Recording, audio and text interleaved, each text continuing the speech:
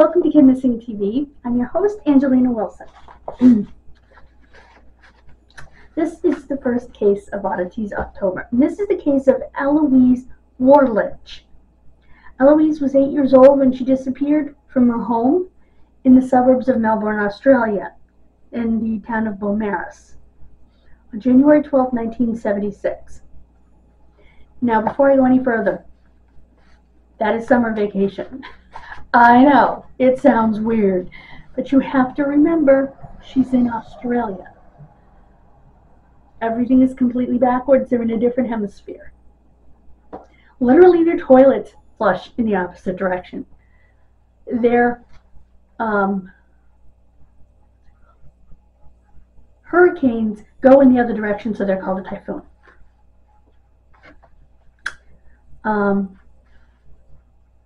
Her brother was the first one to notice that she was not in her room at 7:30 in the morning. He later told police he thought he heard robbers kidnap his sister, but was too scared to say anything. I found it.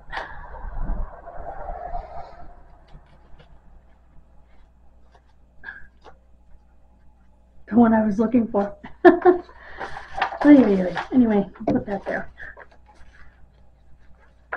And was afraid to say anything. Because he thought they would take him too. There was no sign of a struggle. And there were no signs of a forced entry, which is really weird. They believe she was lured by someone she knew.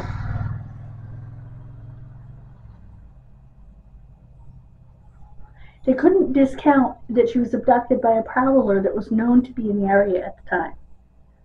A speeding car went down her street about 2 a.m. and was noticed by a neighbor. And bark from the tree outside of her window was found on her bedroom floor. So either she climbed out or someone climbed in. And I'm not seeing an 8-year-old doing that.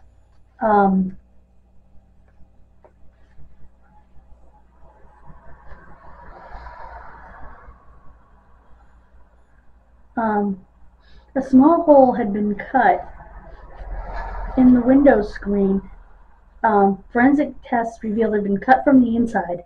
Police believed it was too small to have been used by the abductor. So she was not taken through her window. Her parents were treated as suspects. And it was the biggest search in the state of Victoria's history at the time. And they had a $10,000 reward posted in 1976. That's a lot of money today. Can you imagine what that was in 1976? In 2001, homicide investigators reopened the case.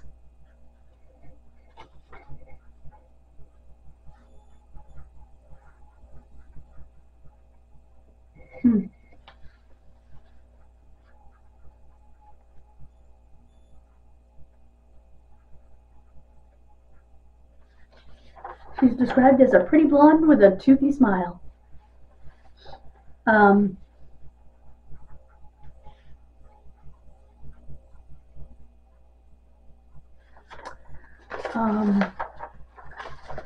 She had another brother who checked on her before he went to bed. But her brother Blake was the one that raised the alarm.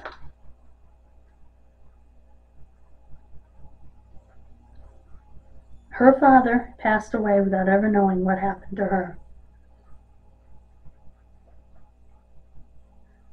His name was Worledge.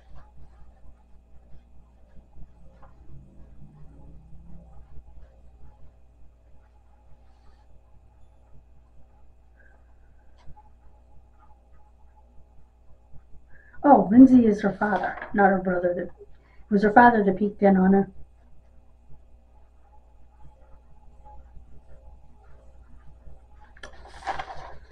Very sad.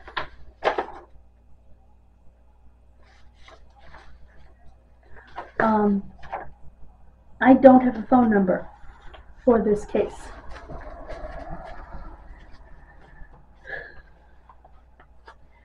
But you can certainly call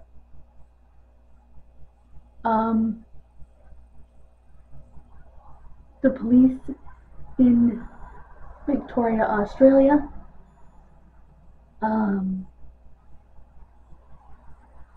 Thank you so much for listening to this case. I'm sorry that I don't have more.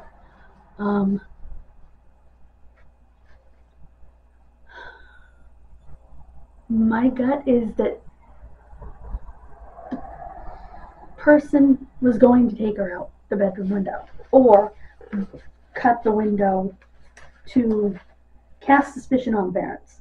You know what I mean? It was done for a calculated reason, and I believe she was taken out the door. And I do believe that it's possible, even likely, that it was someone she knew, or she would have, excuse me, put up a commotion. I think any 8-year-old would. These are my opinions. Thank you so much for joining me. God bless you. Have a wonderful rest of your day. And I will see you next time with more Oddities October. Bye, guys.